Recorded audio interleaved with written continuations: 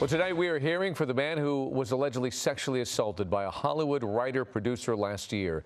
The victim speaking exclusively with ABC7. And Eyewitness News reporter Leanne Suter is now here in studio with more from the victim. Leanne. David, for rape victims, going public is extremely difficult. I should say going to police is extremely difficult. Going public is something entirely different. I spoke exclusively with a man who police say was raped by a well-known Hollywood writer and producer. The victim, who only wants to be identified as John Doe, is sharing his emotional story because he and investigators are afraid there may be more victims. I believe that he drugged one of my drinks, took me to his place, and then, yeah, I can't say the word. I can't say the word. I'm sorry, I can't say it.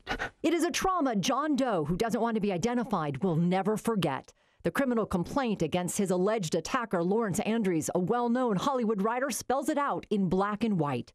Andries is facing 6 felony charges, including sodomy, oral copulation, and sexual penetration while the victim was unconscious by the use of a drug.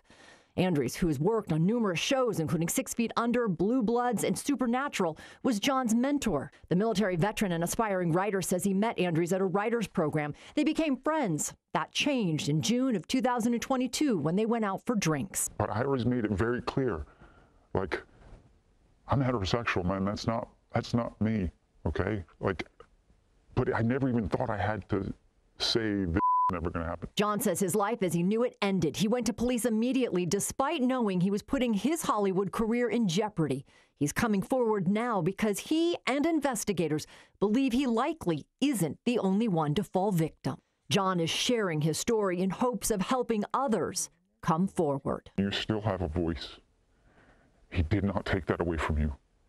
You have the power to use your voice to help to ensure that this doesn't happen to anyone else. If you have any information regarding Andries, you are urged to call the LAPD. He is due back in court in April. If convicted on all the charges, he could face up to 12 years behind bars. Hello, I'm Mark Brown. Get more great ABC7 content by clicking the subscribe button for our YouTube channel.